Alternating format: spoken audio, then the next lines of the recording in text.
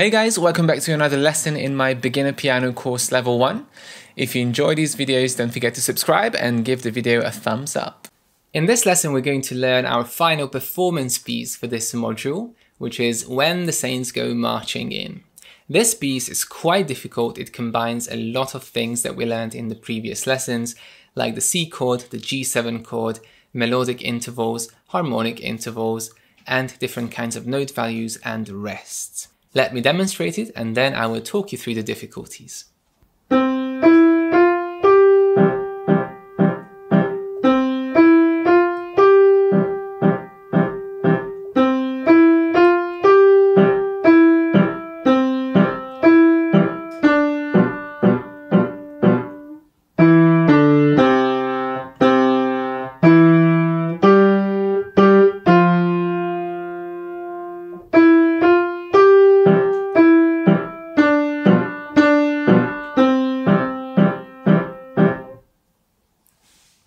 So, the melody is mostly in the right hand where you see the melodic intervals, but in the third line from bars 9 to bar 13, the left hand joins in and plays the melody with the right hand the exact same notes.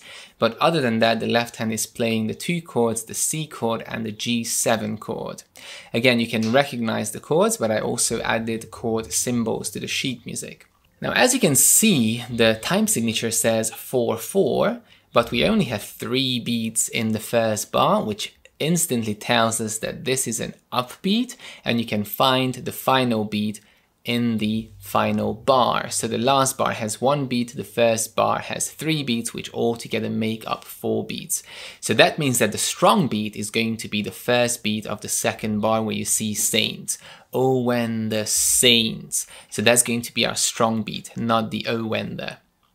Obviously, you can sing along if you want to, that's why I added the words. So let's play through the right hand, starting 1 on the C, and there's a skip and a couple of steps, so make sure you look at those intervals. 2, 3, 4, 1, 2, 3, 4, tie. 2, 3, 4, 1, 2, 3, 4, tie. 2, 3, 4, 1, 2, 3, 4, 1, 2, 3, 4, 1, 2, 3, 4, tie, rest. 3, 4, 1, 2, 3, 4, 1, 2, 3, 4, 1, 2, 3, 4, tie. 2, 3, 4, 1, 2, 3, 4, 1, 2, 3, 4, 1, 2, 3, 4, tie. Now, as you could hear, I was saying tie because there's always one crotchet tied to the semibreve, the whole beat note. So it's 5 beats altogether. And instead of saying 1, I said tie. So we're holding it down. The right hand stays in the 5-finger position all the way through. So very easy to sight read. Just skip some steps and follow the finger numbers. Now let's see that left hand. It starts with a C chord and the first beat of the bar is a rest. So we're starting from bar 2. 1, 2, 3, 4, 1, 2, 3, 4, 1, 2, 3, 4, 1, 2, 3, 4, 1, 2, 3, 4, 1, 2, 3, 4, 1, G7, 3, 4, 1, 2, 3, 4, 1, 2, 3, 4, 1, 2, 3, 4, 1, 2, 3, 4, tie. 2, 3, 4, rest. 2, rest. 4, rest. 2, rest. 4, rest. 2, 3, 4, 1. So very tricky because the rests are not always in the same place. Sometimes you have 1, 2, 3, 4, and sometimes you come on the main beat. When you put the 2 together, make sure to count and make sure to lift up the left hand at those rests. And the third important thing is to make sure the right hand is louder than the chords of the left hand. You don't want to overpower the melody with the chords in the left hand, just like we learned in the technique video. So starting in the C position. 1,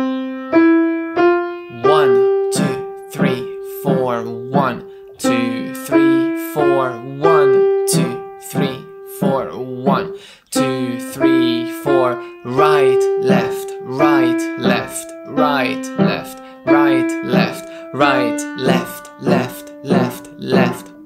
Together. 1, 2, 3, 4. 1, 2, 3, 4. 1, 2, 3, 4. 1, 2, 3, 4. Right, left, right, left, right, left, right, left, right, left, left, left, left. So have fun with this piece, and this should be a nice grand closure of this module, and we can carry on and learn about the C major scale and the primary chords in C major.